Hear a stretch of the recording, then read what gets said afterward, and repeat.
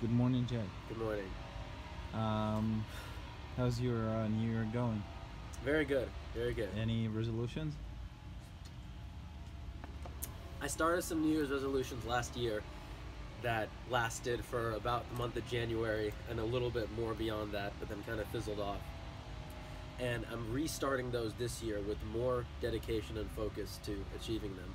So, a few resolutions that I've had both years is to improve in fitness. I had this amazing system last year where I'd run 10 minutes a day per day, maybe 4 or 5 days in a week, and then each week I would increase. Mm-hmm. Mm-hmm. Now, by 1 minute. Mm-hmm. So the difference between 10 minutes and 11 minutes is not like nothing. You're not going to feel it. But in 4 weeks, where are you going to be? You'll be at 14 True. minutes. Yeah. In 8 weeks, you'll be at 18 minutes. Yeah. And in 52 weeks, if you keep going up minute by minute, you're going to be in another world.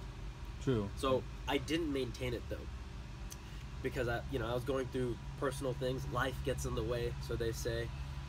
Although I think you should always figure out how to work life into everything you're doing.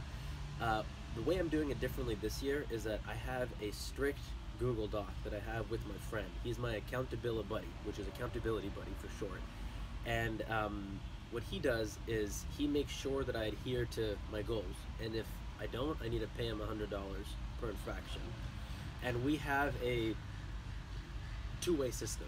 So he's on the other side of another Google Doc that he has, and we check up on each other and make sure that we're achieving our goals.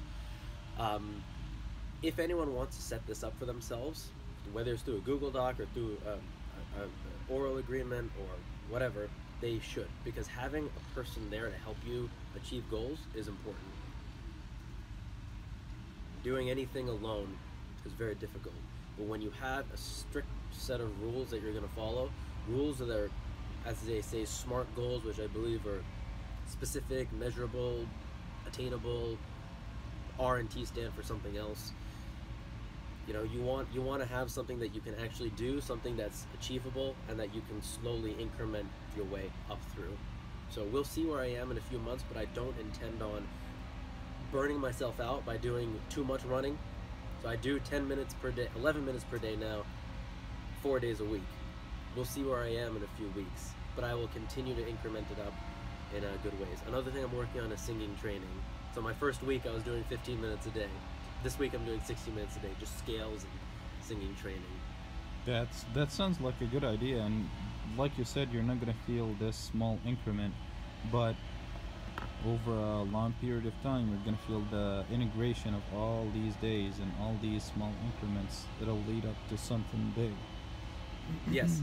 I'm also writing a book called The Power of You, and it started as an idea last year, and I'd haphazardly write here and there, but now I'm taking it seriously. And so I'd say that 2018 was, in a way, a training ground in actually having New Year's resolution type goals or solid goals, trying to do it, doing it as much as I can, failing quite a bit because it's very difficult to maintain these things. The reason the gym memberships plummet at the end of January, the reason people forget about their goals 30 days in, is because it's hard.